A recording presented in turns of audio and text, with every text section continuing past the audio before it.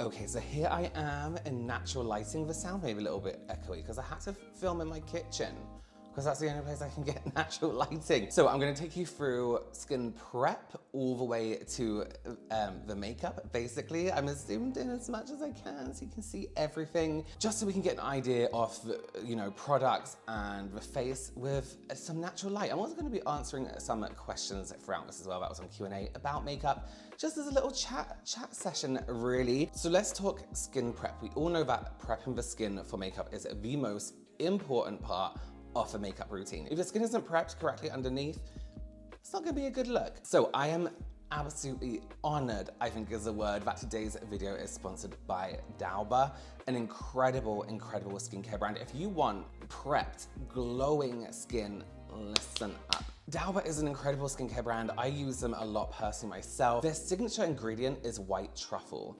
Luxury. It's a natural antioxidant. We love antioxidants. A luxury antioxidant, I should say. And the glow of these products gives your skin, and the way it makes your skin feel afterwards is divine. It is beautiful. And I'm gonna show you exactly what I mean. So they have very kindly sent over their first spray serum. This is incredible. They actually sent me a new one. This is my regular one. It's pretty used up. And this, of course, has that white truffle ingredient that's gonna leave your skin with a beautiful glow. If you're oily, this is gonna be a game changer for you. It has ingredients that hydrate. It has ingredients that soothe the skin, but it's not gonna be over hydrating for under your makeup. We also have the double serum and cream. I adore this product because of how customizable it is to your skin type. And you do get that white truffle glow with this product too, of course. So the serum side is lightweight, gives instant hydration. And then we have a cream on the other side, which provides the skin with nutrition, with elasticity, and with a more rich and extra moisture. Let me show you exactly how I use these products. I have very oily skin, but I'm also very dehydrated. So a lot of oils come out my skin, but then in some areas, I have the texture of a drier skin also. So the first spray serum is the first step for me. We do have to give it a gentle shake, and that's gonna combine the oils, the plant-derived oils at the top, with the white truffle serum underneath. And then it's as easy as spraying onto your face.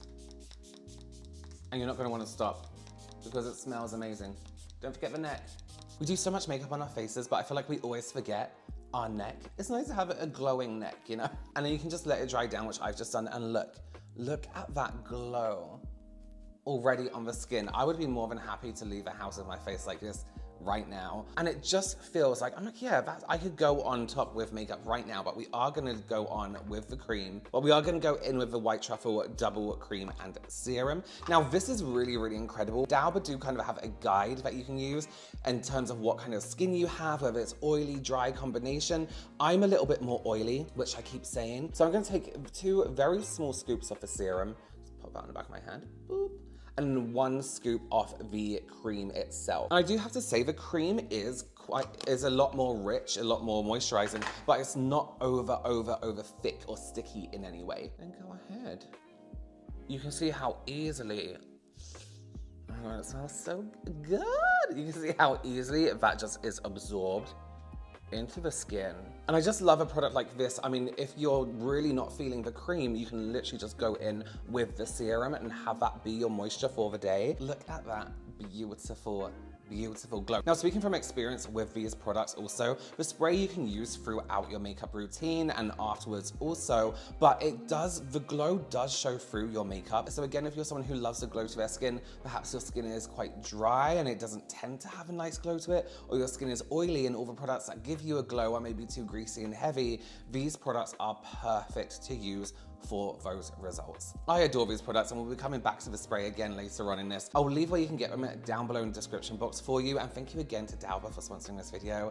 Let's get into my eyebrows. So we're using Soap Brows West Barncove. This is the extra hold one. And I wanted to use this one in natural light because a lot of people say it gives them like a white, dusty brow, but I think they might just be using it incorrectly. I sprayed a tiny bit of water in here, and I'm gonna roll and rub my brow comb spoolie in at the same time. And then I'm gonna start by going backwards on my brow, almost like I'm back combing my eyebrow. So whatever direction your hairs grow in, you go against it. And the key point here is to roll through the brow to get all that product in and then come into place again. Then you have to flatten. This is the same with a lot of brow waxes and a lot of brow gels. You have to use the warmth of your finger, press and solidify. It's almost like the way to set it. Okay, I want to start answering a few questions, and I found this one quite interesting. And they were basically asking my opinion on tubing mascara, because a lot of people will say loads of good things about it, but they also find it quite messy when it comes to removal. Tubing mascara is incredible because it literally does that. It forms a tube around your eyelashes. So if you have trouble with, say, your eyelashes keeping their curl after you've curled them with a eyelash curler, and your lashes tend to just flop down, tubing mascaras are great because they almost like imprison your lashes in a tube, in a coating of that mascara. So they're a really good one to go for. And I think it's quite gimmicky, not gimmicky because it does work, but one gimmick that people used to sell it, yeah, you can just pick it off or just wash it off with water. And it's like, yeah, but why would you want to pick at your lashes? But that's quite easy for people to remove their mascara, right? Because removing mascara, let's be honest, it's a bit of a boring task, and it does take a little while. But I wouldn't remove any mascara with just water or just peeling it off or picking it off my eyelids. I would 100%, or just with water, I would always 100% recommend using a cleansing balm or a makeup removing oil, always. Even if a product isn't like waterproof, I just think it's so much more gentle. It gets rid of every single last drop of that makeup. And you know how mascara can hang around sometimes, right? And even lash glue. So tubing mascaras are good, but do remove it any other way you would use any other mascara. I want to do something a bit more natural and smoky today. So we're going in with the Huda Beauty Creamy Palette. These are new. I have had a little dig around in there, so do excuse. But yeah, we'll just create something grey tone with a little bit of definition on the outside corner. Do you think you can be too mature / old skin-wise for a smoked out bottom lash line? No, I don't.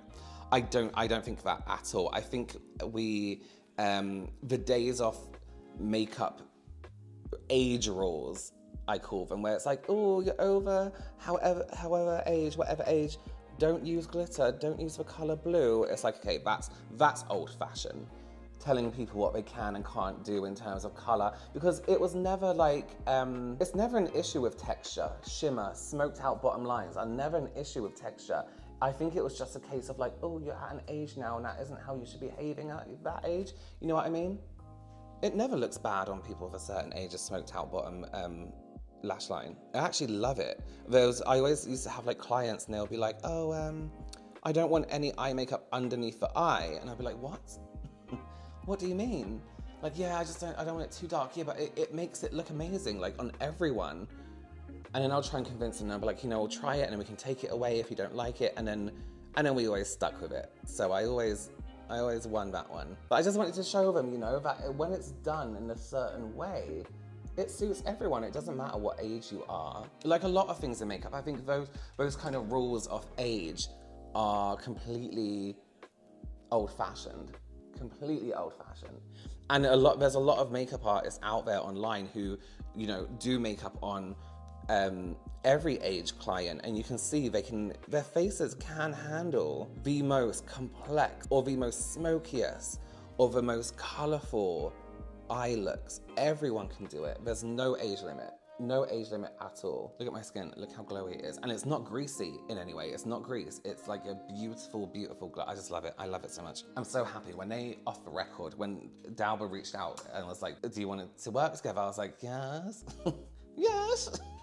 It was like being chosen by the popular kid in school to be on their team for like a sport. You know what I mean?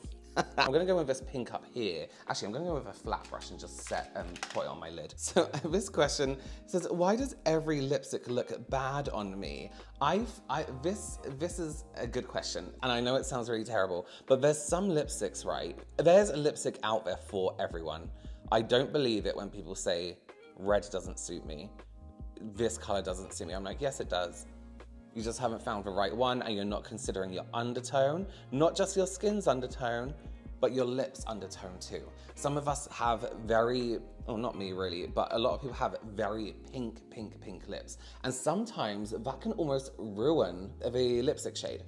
Or we can just have very a very strange under. Some people have bluey tones in their lips, and that can ruin a lipstick shade. So it's all about, first of all, finding the right undertone for you in terms of skin tone. Because even nudes have undertones. Even nudes can be peach, nudes can be pink. A nude can be quite neutral. So it's about finding that, but then also priming your lips beforehand. And I mean prime as in blanking them out almost. So the best thing to do is find a lip liner that's just flesh, like flat out nude, right?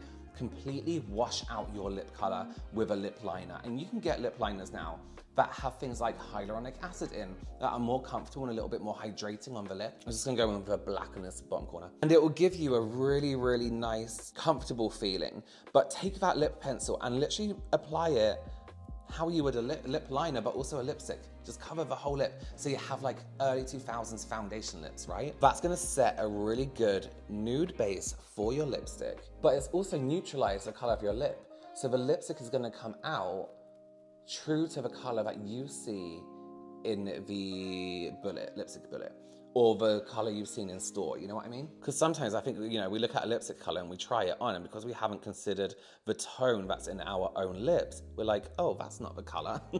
That's not what it looks like. These eyeshadows are beautiful, by the way.